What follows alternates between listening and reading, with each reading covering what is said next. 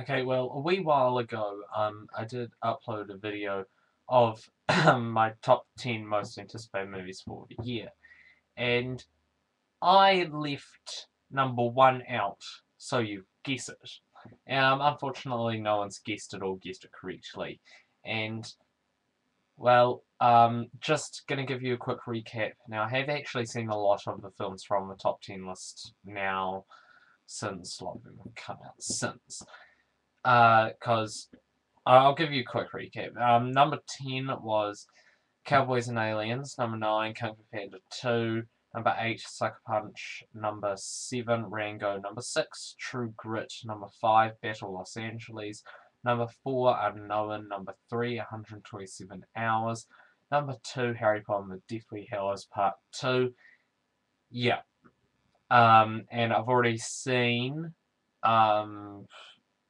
quite a bit of them. I saw my number 7, Rango, yesterday. I saw number 6, True Grit, quite a while back. I just uploaded my review yesterday. And I have seen Unknown. I saw that on its opening Friday. I and I have seen 127 Hours. I saw that about 2 weeks ago. So, um, yeah, what's my number one? It was originally going to come out March 31st, and I was really excited for that, but now it's been pushed back till over a month, until May 5th.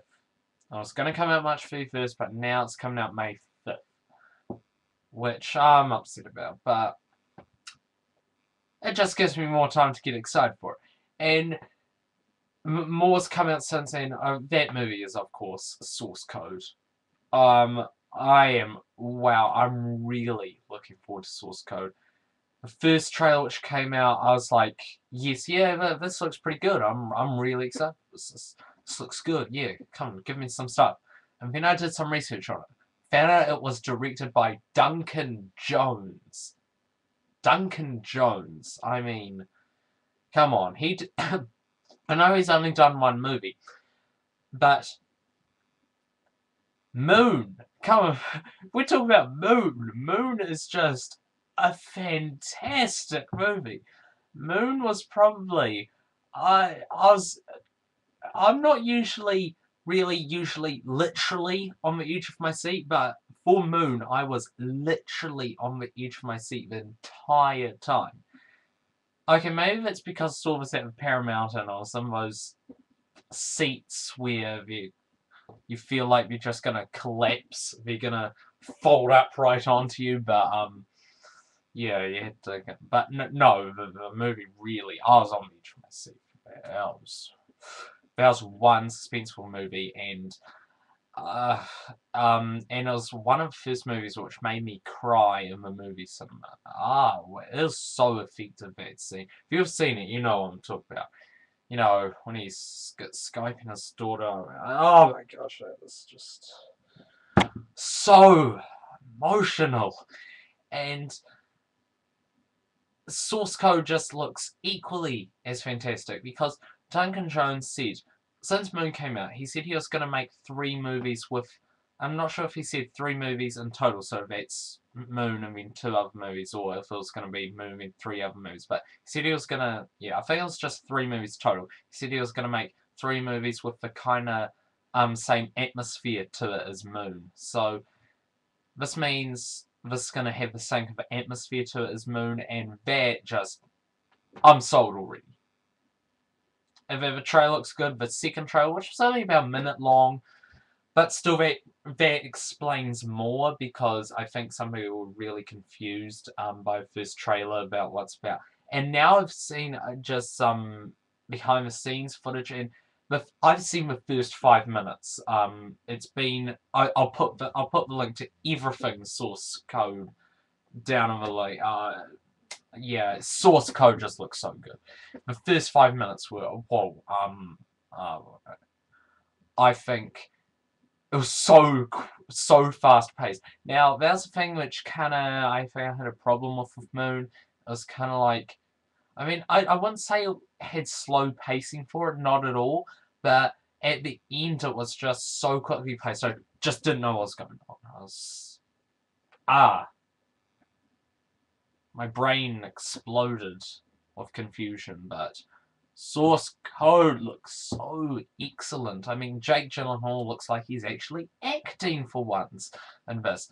Vera Farmiga, I don't know what she's really been in, but I did love her in Up in the Air, so I think I'm sold to that. Yeah, because it's about this guy, and he's put in a source code, so he relives this. He's put into the identity of this other man who was on this train which blew up and everybody died. So he has to go back in time and keep on reliving this incident until he finds who the bomber is, because in 6 hours there's going to be another attack from these bombers, so they want to prevent the next accident. So I think this could be really good. It has potential, and I just know it's going to pay off. It's directed by Duncan Jones, and Moon was excellent. Moon did that job perfectly. And yeah, Duncan Jones said this is going to be quite similar to Moon. I wonder what his next movie's going to be after this, because that's supposed to have it's supposed to have the same atmosphere to it as Moon. So yeah, source code looks fantastic. It just does, because I see this was kind of on scales, kind of like oh no no no no, which is my most anticipated, Harry Potter or this? I'm definitely gonna have to say source code, because we haven't. I'm a little worried with Harry Potter, to be honest. I feel it's gonna be really rushed because there's too many plot lines, and I think it's gonna be too much to just cram into 3 hours. So. And I never thought I'd be saying that, because 3 hours is a lot of time for a movie. So, and we haven't seen any trailers yet. I want to see a trailer so I can judge, and it's source code. There, I'm seeing heaps of stuff of it, and it looks fantastic. And they're keeping it, and I like how they're releasing all this stuff for the movie, and they're still keeping it a secret who the bomber is, or what the twist is going to be. That is clever. Very clever. Because that's a thing most movies have these days. They release all this stuff, and it's like, oh, please, we want to have some stuff that we don't know when we go into the movie. But source code, very well marketed. I can tell it's going to be fantastic, because it's anything like Moon, which I know it will be, because Duncan Jones said it will, and I loved Moon. So, yeah, if you haven't heard this movie, you really should. I'll put the link for the trailer for Moon, the trailer for Source Code, and the first 5 minutes of Source Code in there. So, yeah, that's Source Code, my most anticipated film of this year. And that's me for today.